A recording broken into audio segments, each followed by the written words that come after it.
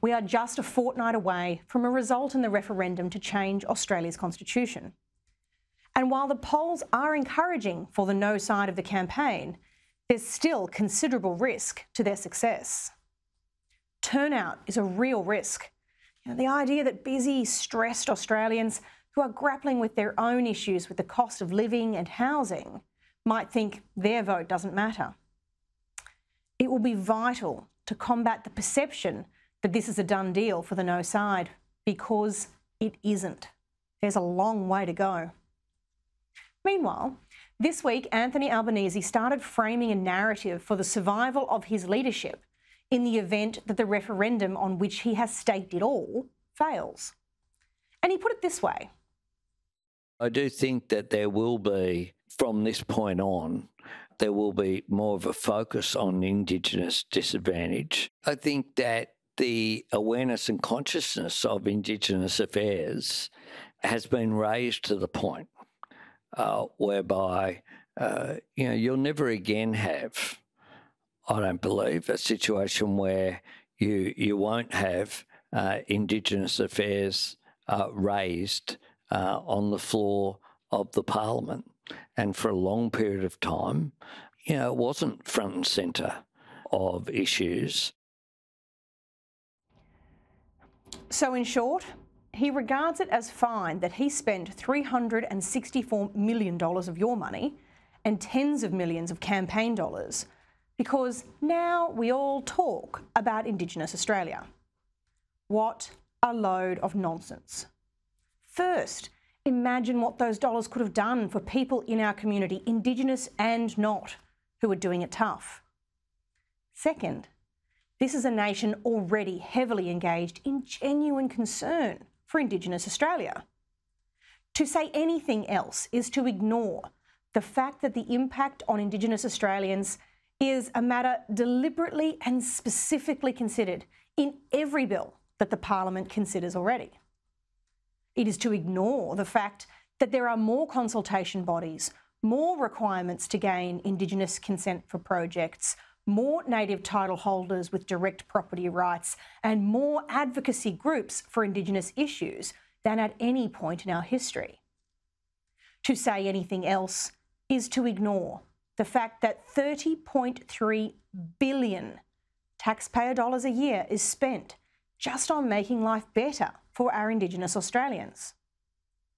To say anything else is to ignore the fact that the taxpayer already spends more than twice as much a year on an Indigenous Australian as it does on a non-Indigenous Australian. The most recent Productivity Commission report into Indigenous expenditure shows that in 2015 to 16, total expenditure per person was $44,886 for Aboriginal and Torres Strait Islander Australians. That compares with $22,356 for other Australians, a ratio of over 2 to 1. Now, that's based on some relatively dated figures, so it's likely to be an even bigger difference now. There's 983,700 Indigenous Australians in this country, according to the last census. That's up 23% from the last census, an increase that massively outstrips the birth rate. Most live in urban areas and don't have life outcomes that are much different from non-Indigenous people. But just 15.4% of that number, or to be more precise, 150,800 people live in remote and very remote places and are Indigenous. And these are the people who are most disadvantaged at present. So when Mr Albanese says, well, at least these issues are on the agenda now, it is nothing but spin. Australians are good, decent people with genuine care for those who don't have decent access to services or reasonable living standards, whatever their colour and wherever they live. And it's shown by the remit and dedication of the National Indigenous Australians Agency, by the abundance of representative bodies, and the massive taxpayer spend on this small but valued group of people. Now, is there room for improvement in the way that money is spent? Sure. But attention and consultation are already there in abundance. There's no evidence that what is needed to get this right is the permanent division of our country into two groups with different democratic rights allocated based only on their race. You know, today, two prominent academics from the Australian National University and the University of New South Wales have written in The Australian about their support for the voice. And they've used the illustration of the effectiveness of the Australian strategy to combat AIDS as an analogy for what the voice will do. One of the academics writing was intimately involved in that HIV/AIDS policy response. And, you know, credit where it's due, that strategy has been largely successful. But the argument they make proves the opposite of the point that they are trying to convey.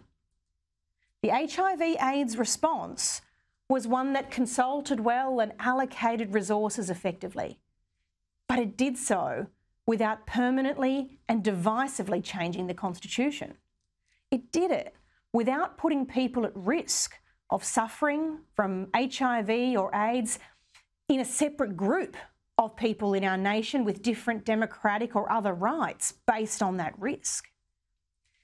And really importantly, it educated and informed people so that they were able to understand that it is the individual behavioural choices made day by day by those people at risk that made all of the difference.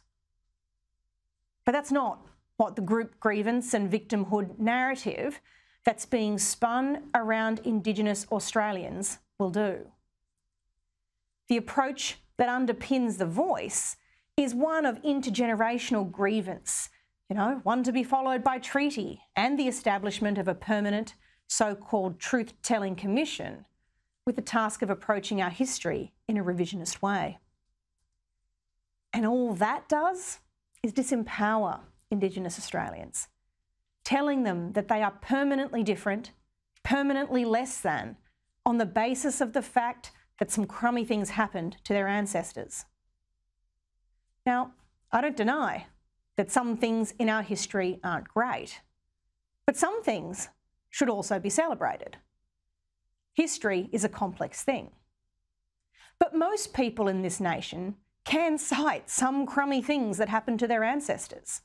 Let's face it, we're a nation of convicts, a nation of migrants fleeing conflict in Europe, Asia and elsewhere, a country of refugees and, yes, Indigenous Australians. Even the British were conquered, but I don't see a claim for reparations from the Norman conquest on the table. But if we lean into victimhood, we doom ourselves to fail on an individual and on a macro level. But if we lean into our strengths, the opportunity that comes with every new day to make good choices, to build healthy habits, to learn, to improve and to rise above our humble beginnings, well, then we flourish. This isn't just politics, it's also psychology. The stories we tell ourselves become the reality that we live out. Perhaps division and victimhood, racism and disadvantage are the wrong story to tell a people that we want to help succeed. But one thing is for sure, Mr. Albanese is absolutely wrong, categorically wrong, to suggest that Australians didn't care about our Indigenous brothers and sisters until now.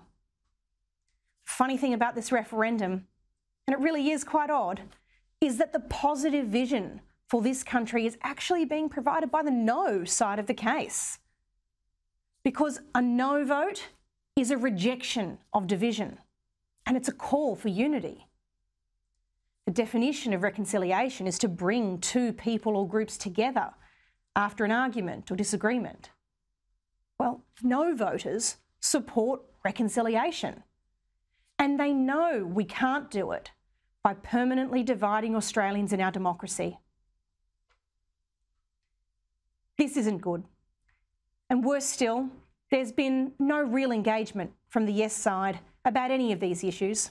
There's been no provision of detail on how it would work, how it would make a difference. And in the absence of any of that, the only sensible alternative is to vote no.